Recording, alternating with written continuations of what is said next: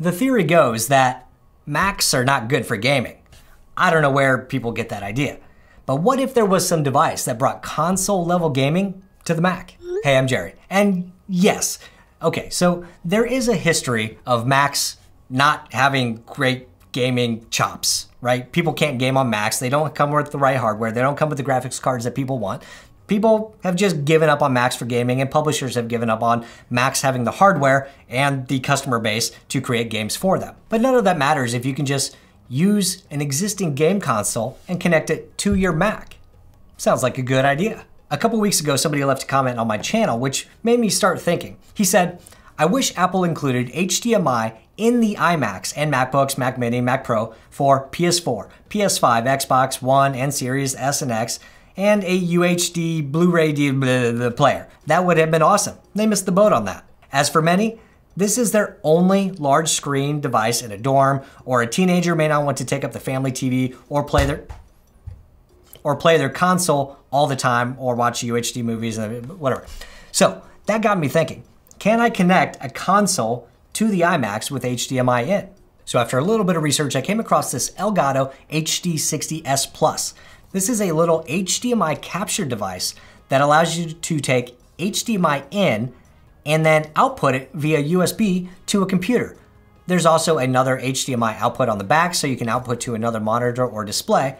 But really, this device is made for recording video game playing or something into a computer and for live streaming. Now, I'm not interested in live streaming or gaming online or recording my videos because I'm really bad at playing games. But the idea of a single device to sit on your desk to be your computer and your entertainment hub and your gaming hub all with one single display actually sounds pretty cool. So I bought this to give it a shot. Now, I actually used to play quite a bit of games, mostly first-person shooters and things like Grand Theft Auto on the PS2 and PS3 and the Xbox One, and of course all of the original Nintendos and PlayStations and Sony, Segas. However, that's not really something that I've kept up with over the last few years, so, cut me a little slack in this gameplay. So anyway, let's go ahead and get this thing set up. We'll connect this to the Xbox One X with HDMI in, and then we'll do USB out to the iMac, and we'll see if we can game on a Mac. So the first thing that we need to do is plug in the HD60S Plus into the iMac and then also connect the HDMI from the Xbox. The HD60 Plus does come with a USB-C to USB-A cable to power and connect the HD60S Plus, but because the iMac only has USB-C and Thunderbolt ports on the back, I'm going to be connecting with a USB-C to USB-C cable, and I'll leave a link in the description below for a cable if you need to pick one up. All right, as for the Elgato software, we're going to go to the elgato.com website. We're going to go to downloads. We're going to select our product, which is the HD60S Plus for Mac, and game capture. That's what we're going to download right there. Maybe, there we go. And we're going to save that, and then we'll go ahead and just install that like you normally would. Except it's not an install file, you just need to drag it over to the applications folder. Great, so now we should be able to open that up. And if this is the first time opening it, you're going to be asked for permission to connect to the camera and to the microphone. And now that you've accepted the permissions, you have the Game Capture HD window. We're gonna go ahead and make that full screen just to start. Now, by default, it's going to be wanting to connect to this screen link thing right here, which is basically a way to send your screen from your iPhone and iPad over to this Game Capture application. But we're gonna go ahead and change that to the Game Capture HD60S, which is what the Xbox is connected to. And look at that. So right away, you can see we have the Xbox interface right here, and I'm using the controller to move around, and it looks like it's working. There's a couple settings you might want to configure. So to do that, you're gonna go to the top right and click on this little settings icon right here. And from here, you can select an input device. It's got some predefined configurations that you can select from, which just kind of change, I think, the colors and maybe a couple of other settings. So I have an Xbox connected, I connect the Xbox, or I select the Xbox. We're going to allow 60 frames per second for video preview. Now, of course, this game capture software is there to allow you to stream to the internet. So you can stream to different services, or you can just record your gameplay and include it in another video later. However, I'm not going to be streaming or recording my videos. I just want to be able to see what I'm doing. I want to be able to connect a device to the iMac and play it. And of course, I do want 60 frames per second. You can also fine tune the picture a little bit if you need to with brightness, contrast, saturation, and hue. Audio, you can adjust the gain, and then you can save your profiles if that's what you want to do. We're just gonna go ahead again and select 60 frames per second for video preview. We have the Xbox selected and profile 1080. And that should be good for what I want to do. And click OK. So now from here, I should be able to go ahead and start a game. So we're just gonna go over to Call of Duty World War II.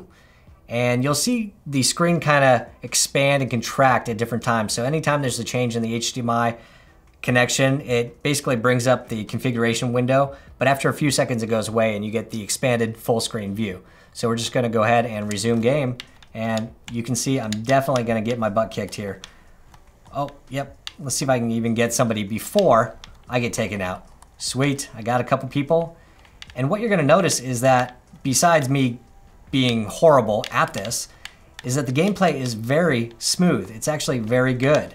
There is no lag. It is playing at a full 60 frames per second as far as I can tell, and it feels really good.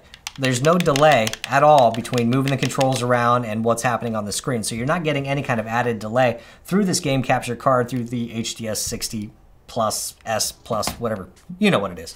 Now, although the Xbox One X can play in 4K, this capture card will only do 60 frames per second in HD. Oops, that's my guy. Don't do that. And I'm dead. And even though you're not getting 4K or full HDR playing through this iMac, you do get a good experience. You get full 1080p at 60 frames per second gaming, which is pretty much all you really need, right? I mean, I'm not a real gamer, but I'm content playing this. I have no issues. I do get annoyed if there's any kind of lag or stutter, like playing online. Like I tried the Xbox Cloud, the xCloud system, whatever it is. I tried playing it on the iMacs and on my iPad, and it was awful. Just any little movement, there was that bit of lag, or actually sometimes a lot of lag, and that drives me insane. So if there was lag on here, I would definitely notice, and I would tell you. Now, don't make fun of me. I have this game called Super Lucky's Tale, and I got it for my daughter, and it's actually a really good, fun game. It's a very good family game. Now, of course, I grew up playing Nintendo, and Mario 64 was my favorite Mario game of all, and this one is very reminiscent of Mario, right? You just go through levels, a lot of them are side-scrolling, but then there's these little different types of levels and worlds you need to go into that each have different challenges. Now, one of the things you're probably wondering about is sound. And yes, the iMac, of course, has its built-in speakers. The HDMI coming from the Xbox to the iMac has sound, so let's crank up that music. And look at that. So the iMac can do, obviously, sound and video, and you get a pretty good gaming experience. It's actually not bad. Let me go back to the other game real quick because it's probably a little bit more interesting. All right, so let's check out the audio using Call of Duty real quick. And of course, the iMac has those built-in speakers, which actually do sound really good. They may not be the bassiest speakers you've ever heard, but they're very clear, and they do pretty well for, you know, multi-dimensional audio coming from these games. And again, playing online, there's no lag in the movements. Let's see if I can get anybody. No, those are my guys. I'm terrible at this. Oh. And I'm out. So as you can see, audio and video wise, it actually looks really good connecting an Xbox One X or probably just about any console to the iMac. You get great 60 frame per second, 1080p video, and you get good audio coming out of it that you can control up and down with the keyboard. It's a pretty good little system. So I know a lot of people are going to ask, what about a Nintendo Switch? And yes, you absolutely can Tokyo drift your way through Mario Kart if that's what you want to be doing, using an iMac as your display. And it works just like it does on the Xbox with full 1080p video and very good sound as well. So you're not gonna have any issues. It looks like connecting any console to the iMac, which is pretty awesome actually. And so now you might be wondering, how far can you push it? Can you connect something like a Roku or a Fire Stick or an HD DVD Blu-ray player or something like that to the iMac? And that answer is yes. You can connect pretty much anything with HDMI through the HDS 60 Plus into the iMac. However, you are probably going to run into some issues with HDCP. So for the most part, it looks like it's going to be just fine, but if we go ahead and just find something to play, or eventually, we're just going to be getting this HDCP error. So whether that's a Roku or an Apple TV or Amazon Fire Stick or Blu-ray player or some other thing that uses HDCP and enforces it, you're going to run into issues and you won't be able to play that protected content. Now, I was able to play Netflix from the Netflix app on the Xbox to the iMac without any issues. So there's no HDCP handshake error there for some reason, but I do get it using a Roku. And just because I know that a number of you are going to ask, yes, you can of course do this on a MacBook Pro or MacBook Air or any other Mac. I've tried this on my Intel iMac as well. So this HD60S Plus is pretty darn cool and definitely allows you to play games on your Mac. So Macs maybe aren't so bad for gaming. I mean, Macs are better for gaming than I am at gaming on Macs, but you know. All right, so I guess that's pretty much it. This Elgato HD60S Plus can absolutely allow you to game on your Macs using any connection or gaming console that uses HDMI.